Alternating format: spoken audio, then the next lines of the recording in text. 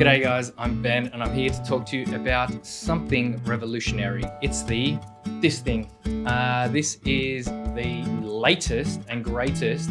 It's the smallest, the lightest gimbal from DJI. Okay, so here it is in its small and lightweight form factor. Now you can say the gimbals have been around for a while. This is the 5th iteration of the DJI OM. Now traditionally gimbals are used for stable video footage, but this guy does a whole bunch more. And I'm going to show you a little bit more about what it can do very soon. Now let's talk about the difference between this one and the OM4, its previous model. The biggest difference is the weight and size. It's over a third smaller and a third lighter, but just as strong and just as powerful. And there's the other obvious one, which is that built-in selfie stick. And then there's some really cool, fun features that they've added to the app as well, which we'll get to in a moment.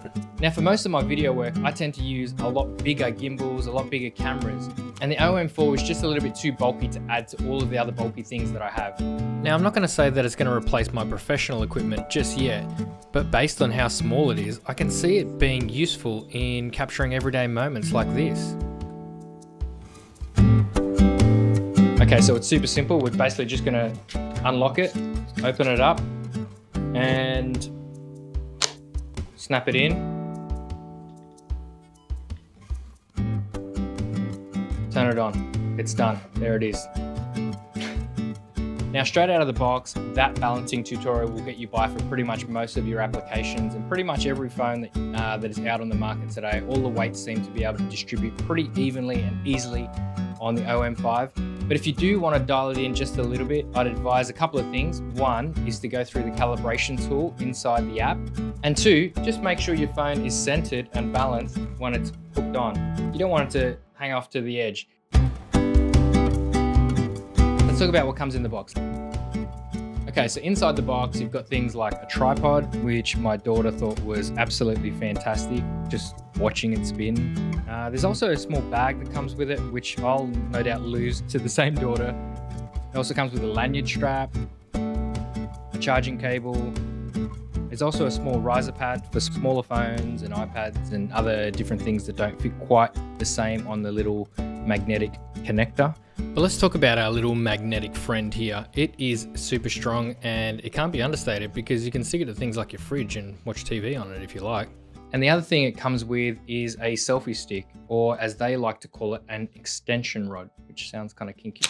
It's built in, which is pretty crazy considering it basically slides back into the body of itself, which is, I don't know where do they store all of the electronic stuff? Where is that? It's somewhere else, obviously. So I think that's pretty unique, and I found that came in super handy. It came in super handy because I wanted to run this thing through its paces, and I thought, what better way to do that than to create a short little film and see what I can do with it.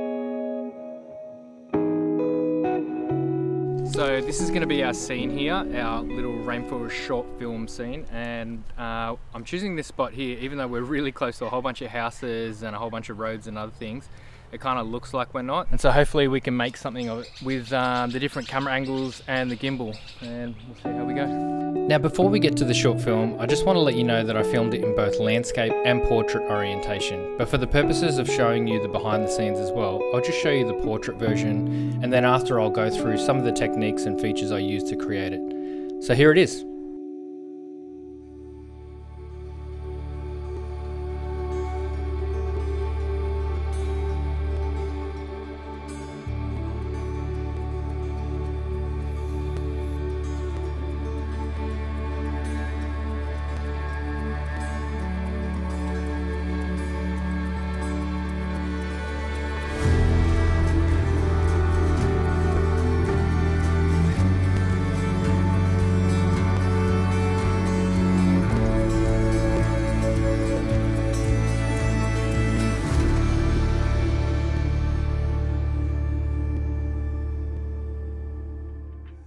So that's it, short and sweet. But let's have another quick look at those scenes again and we'll take a deeper dive into them.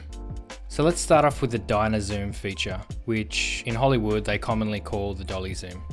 So once you've slid over to the Dyna Zoom feature, you're going to use the active track part to draw a box around your subject. Once you've done that, all you can do is just hit record, and all the instructions, in this case, we just move out and it automatically zooms in for you. Now keep in mind this is a digital zoom in, so you are going to lose a little bit of quality in the final video edit, but nonetheless it's still a pretty cool effect, and it's still nice to have as an option to include in your videos. Okay, so I think it's time we have a look at that big extension rod. I know it still sounds strange to say that out loud, but basically this is the easiest way to get those low to ground shots without having to break your back.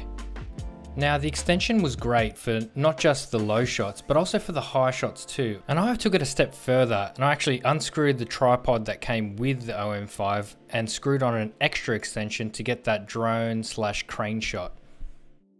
Now I can see active track being used for a number of different reasons, not just for just keeping your subject in the center of the frame, but I can see this being really useful for things like vlogging or being able to do things when you're just alone by yourself. You can film yourself and you don't really need anyone else there to help you.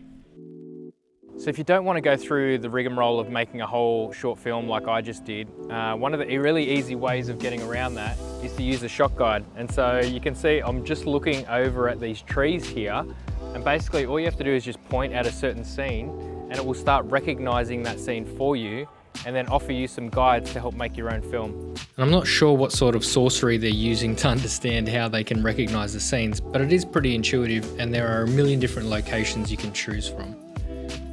And the way it works is it basically shows you a quick video of the type of shot you should get, and then you can basically just copy it, and then once you've recorded it, you can just jump straight in, have a look at how it compares to the tutorial video, and if you don't like it, just hit the retake button, but if you are happy, just move on to the next scene.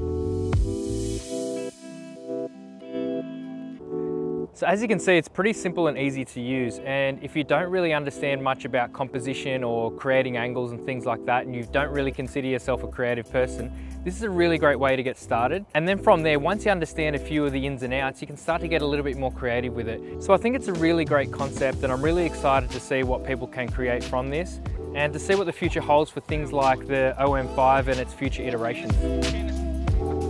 So what do you reckon? Is this something that's going to go in your bag, your old bag of tricks?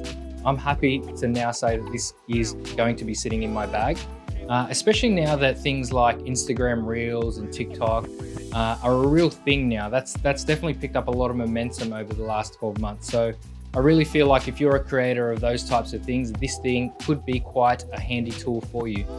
So that's it from me. If you like it, subscribe, do all those things, give a thumbs up and everything. I'll see you on Instagram. Come and see what I've created with this, and I will see you in the next one.